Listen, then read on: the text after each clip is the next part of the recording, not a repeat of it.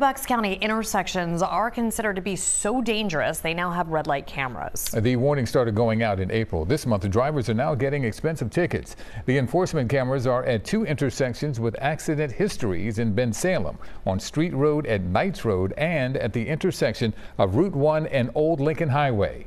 CBS Philadelphia's Kim Hudson is in Bucks County with the reaction. The intersection of U.S. Route 1 and Old Lincoln Highway was deemed so dangerous by Bensalem Township that township leaders approved red light cameras, which went online earlier this month. The same was true for Street and Knights Roads. Dennis Newsom says he is happy the red light cameras are there. We had a friend whose car got totaled at intersection. Got broadsided or something. On this one, I think it's needed.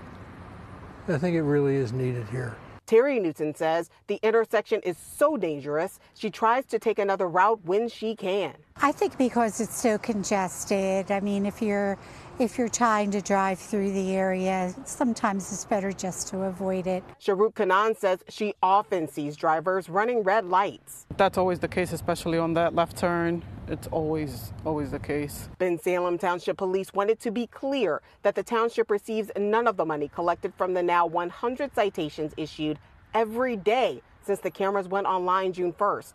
On the Crime Watch website, they posted, "Because we get no additional revenues from the program, we have no incentive to just catch violators. Our main objective is to reduce accidents."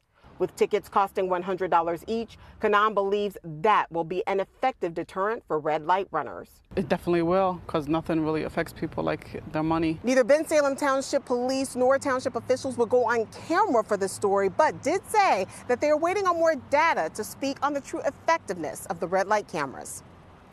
In Bensalem Township, Kim Hudson, CBS News, Philadelphia.